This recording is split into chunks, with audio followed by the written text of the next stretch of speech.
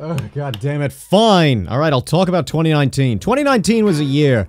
It was alright. There are so many things happening that I don't even know where to friggin' begin. I tried writing a script for this video and, like, it went nowhere, so I'm just gonna do this on the fly. I moved different cities, like, a bunch of freaking times, streamed a bunch of games, had a bunch of fun, but also, like, this year was just, like, a mess for me. A wise man once said that a streamer is really encapsulated by the games he plays or whatever. So let's go over the best and worst 5 games of this year, you cynical bastards.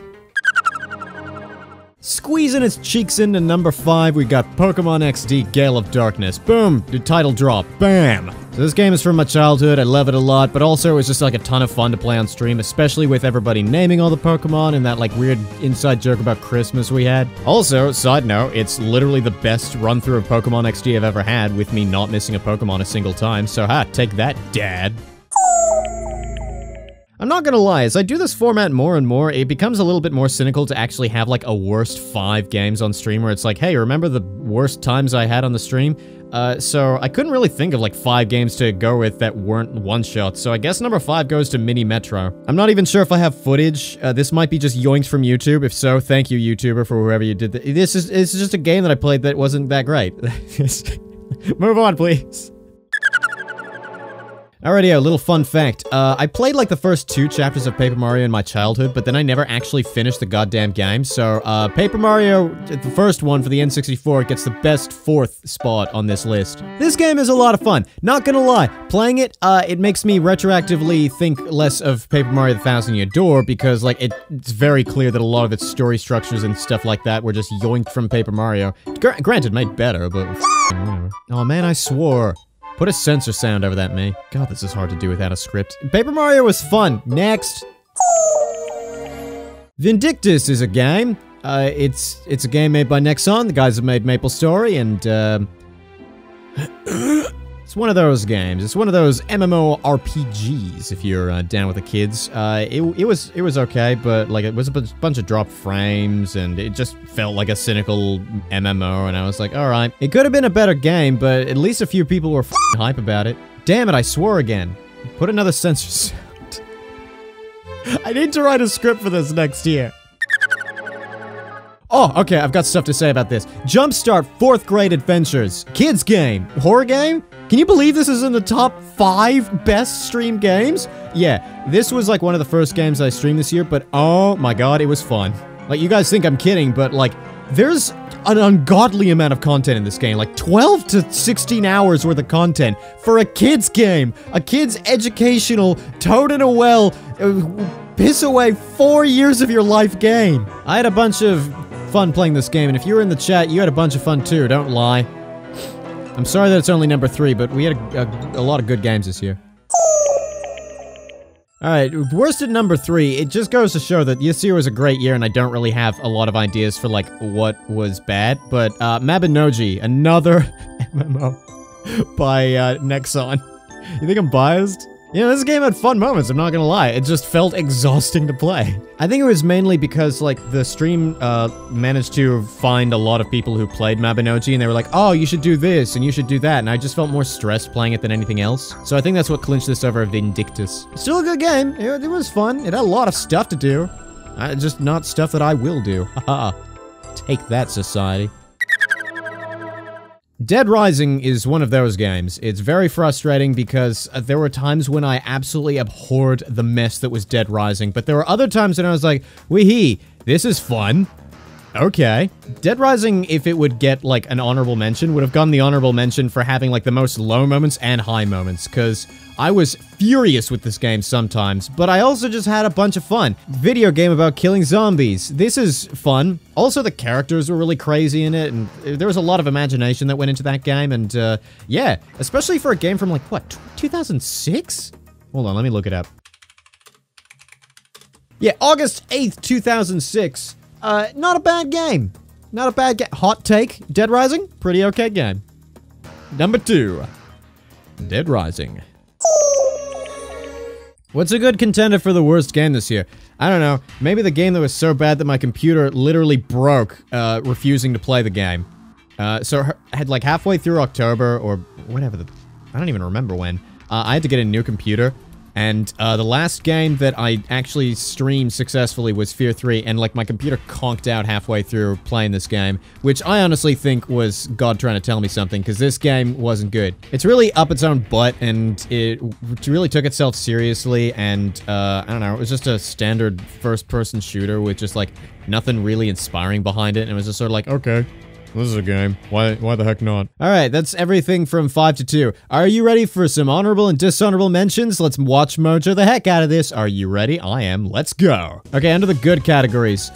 We Were Here Too gets the Good by Default award by playing it with a good friend of mine, Austin, from the stream. Luigi's Mansion gets the 10-year challenge award for finally getting gold on Sir Weston for the first time. And by that I mean like a before we get the hidden mansion type of thing. You have to know Luigi's Mansion lingo to know what I'm talking about, but it's really challenging to get Sir Weston in the non-hidden mansion, and I did it for the first time ever since picking up Luigi's Mansion. It was the first video game I ever played, so it's pretty good.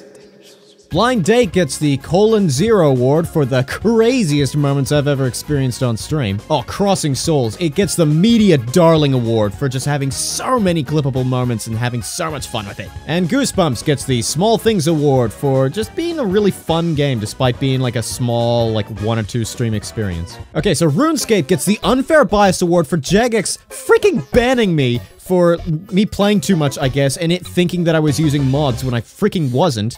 Lisa gets the Disappointing Jesus award for coming back to life a second time and, like, still not being fun. Danganronpa Trigger Happy Havoc gets the Isn't It Obvious award for just so many anime tropes. God, so many. Monopoly Tycoon gets the Divine Intervention Award for the stream being interrupted by a power outage, then me just going, I guess I'm not playing this anymore. And the coveted Game Poller's Worst At Award goes to Counter-Strike Global Offensive. Congratulations to all nominees. Man, I always feel bad about, like, going, oh, this was the worst game. You know what feels even worse than that? Giving this award to an indie game. There were so many moments where I was just like, oh, I want this game to be fun and good. But The Marvelous Mistake just had so many frustrating moments where, like, the controls were really weird, and also, it had this, like, mechanic where there's dogs. The dogs suck! They find you everywhere. They do everything in their power to find you. Just makes the game so dang it, I swore again. It makes the game so difficult to just, like, play normally.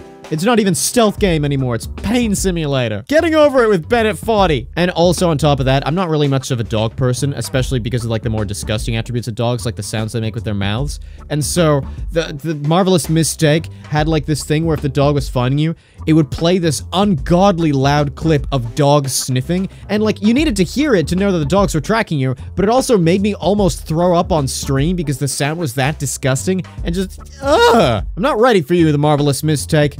Go take your gameplay elsewhere. Get better controls. How do I even describe this game? Okay, so, whatever. Pretensions aside, Zero Escape Virtue's Last Reward. Best streamed game of 2019. Like, there's no competition here. What do I even say about this game? It's amazing. I love it. And it had one of the most compelling stories ever in a video game. If you know the Tweed man really well, you'll know that I don't really care that much for games that are up their own butt with the whole, like, oh, multiple universe theory, Doctor Who, Stephen Moffat, But this game, it did it right, and I'm amazed at that, because I normally am very cynical about that. It had amazing characters, which you just wanted to see what they do next, even if they weren't relatable. Dio. This game had a brilliant soundtrack that its sequel murdered. Everyone complains about the animations and art style, but honestly, after like the first, I don't know, hour, you kind of get to ignore it, and it's just like, yeah, this is the style of the game, so whatever. Basically, what I'm saying is, if you want to play this game and you're just like, oh man, the art style, buy it anyway, it'll be amazing after the first hour, so, oh yeah, the gameplay. The gameplay is amazing. It's a lot of fun escape game mechanics, and I'd even say it's more fun and also, like, brain-picky than 999, its predecessor. I had this game for like 3 years before I actually played it, because it didn't play on my old computer, and then I got a new computer, as I mentioned, and then I played it, and god, it was amazing. Also, worthy mention, Not only did this game have some of the funniest moments on stream, this game had the first moment ever where a game got me to cry on stream because of something that happened in the game. I think I've cried on stream like once or twice before because, you know, I wasn't doing so well. Woo! But yeah, this game, like, due to just the game and the story, got me to cry on stream. Not gonna spoil it in case anybody wants to play it. For God's sakes, I'm recommending this game. Yeah. If you never got to see me play Virtue's Last Reward, go grab it and play it. It's amazing. It's literally on my top 10 games of all time I've ever played now. It's that good. Go play it. Anyway, I'm late making this video because, I don't know, 2020 got busy for me. So yeah, I'm putting out the video now. Happy 2020, everybody. We're like a sixth of the way through it. Dang it. I'm bad at making videos on time. We know. I mean, we know. But yeah, here's to 2020. I've already played a few fun games, and I'm looking forward to all the fun games and fun memories I'm gonna get to have with you guys this year. It's gonna be fun. It's already been fun. I appreciate you all. How do I end videos? Bye!